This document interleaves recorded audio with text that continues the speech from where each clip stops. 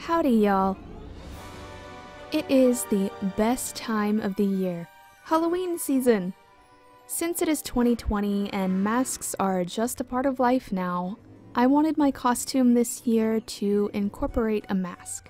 So I chose the well-known character Kaonashi, also known as No-Face, from the Ghibli film Spirited Away.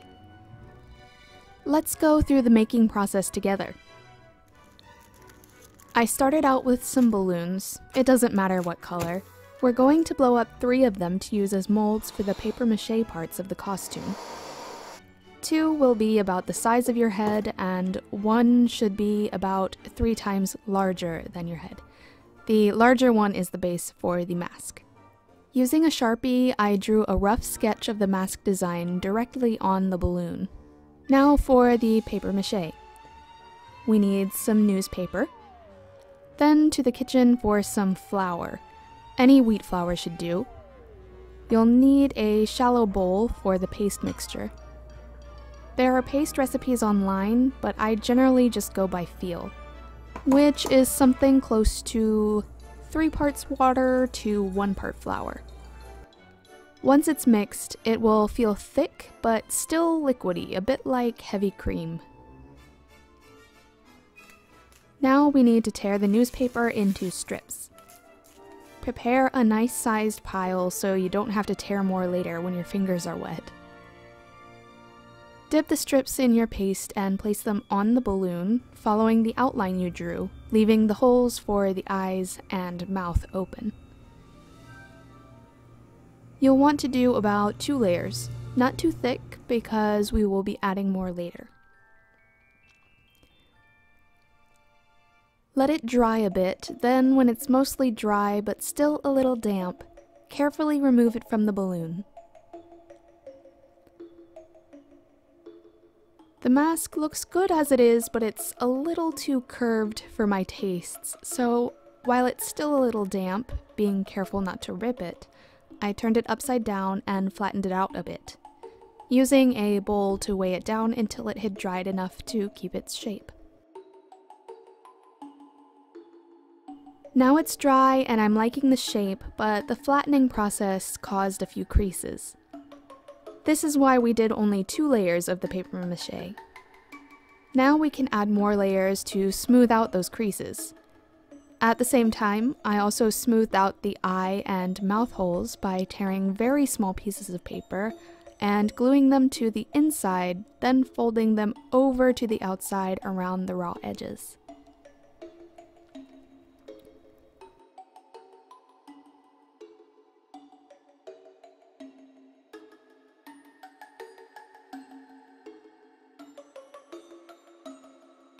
With the 2 remaining balloons, I created some dome shapes with the papier-mâché, which we will use to create extra height on the costume later.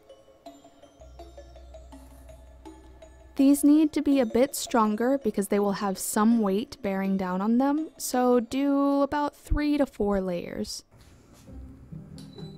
While all of these pieces are drying, let's head over to Walmart.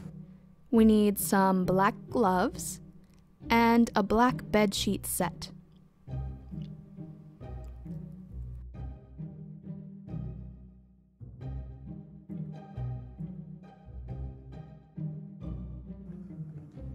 Back at home, once the pieces have dried, we're going to trim the rough edges of the mask and do the same back to front papier-mâché process that we did on the eye and mouth holes to smooth it out. Here I'm making a folded stack of paper strips that I cut to fit under the eyes for the eye bag effect.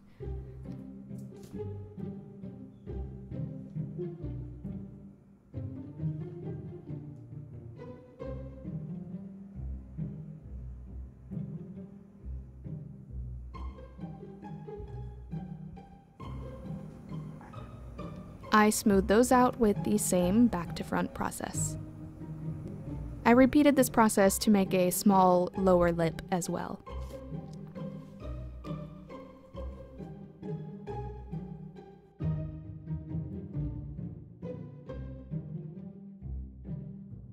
When the domes have dried, trim the rough edges.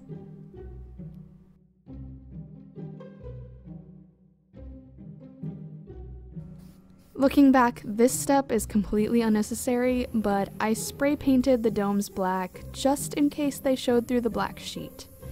They wouldn't have though, so feel free to skip this step. We do need to paint the mask though. I used a semi-gloss white spray paint because I already had some at home, but a cheap white acrylic would work just as well. Once the paint had dried a bit on the mask, I went back in and filled in some places where the newspaper was raised with some thick acrylic paint. This step is optional, I'm just a perfectionist and it was kind of annoying me. While that dries, take one of the domes and stuff one of them with crumpled paper and tack it down with masking tape. This will be stacked on top of the other globe later.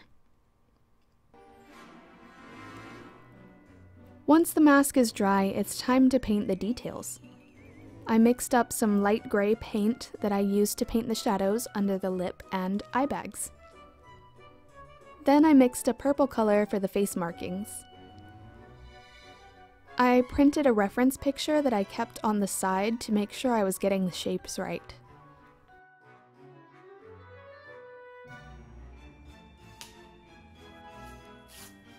Tear 2 small pieces of paper and paint them black.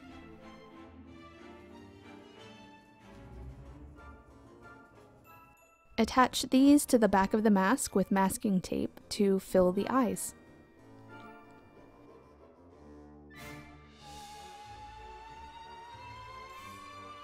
I later went back with another coat of purple to smooth out the face markings.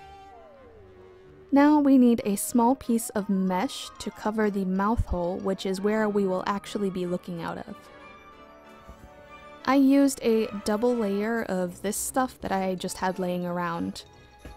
If you don't have mesh, you could just cut a piece of the fabric from the bag that the bedsheet set comes in, but the visibility will be considerably lower. We also need some ribbon for the mask tie, but again, if you don't have ribbon or string, you could cut some strips from the sheet bag and tie them together to make a ribbon. It needs to be long enough to go around your head loosely and tie in the back. Now let's use a glue gun to glue on the mesh and the ribbon. You can use super glue if you don't have a glue gun.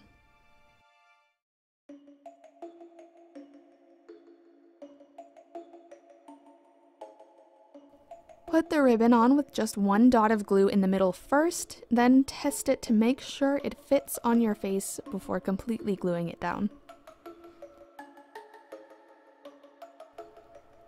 Don't glue the ribbon all the way to the edge of the mask. Leave a little lip so that the sheet can nestle under the mask and the ribbon can still be tied underneath the sheet when you're wearing it.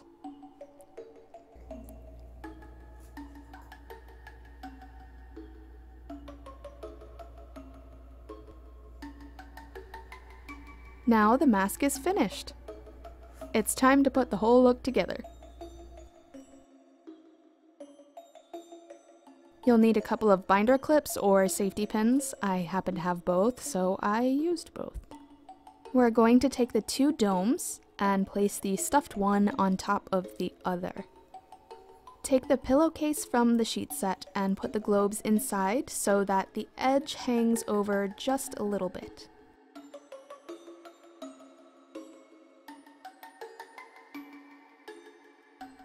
Put this on your head and put the overhang tight against your forehead, gathering the edge all the way to the nape of the neck and twisting the rest of the fabric into a tail that you can tuck into the front. If you have black clothing, I suggest putting it on before doing this, but I forgot.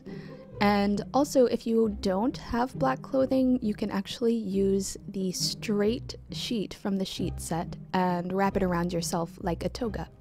I personally got this dress and shirt from the thrift store. Find the fitted sheet from the set, and then find the long edge. Put the middle of the long edge over the middle of your headpiece. Don't forget a black mask to cover your mouth.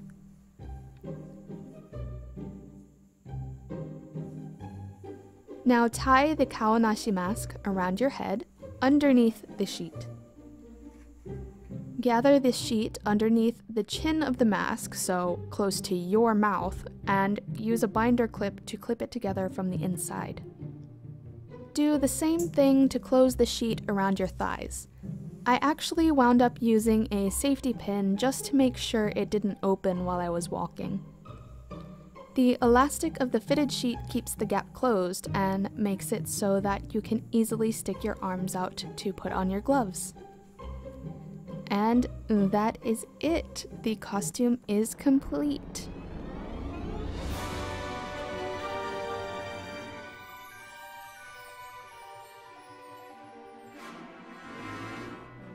I hope you enjoyed this tutorial, and I hope you have a great spooky Halloween. If you enjoyed this video, it would be great if you subscribed so I can see you in the next video, but if not, thank you so much for watching this one.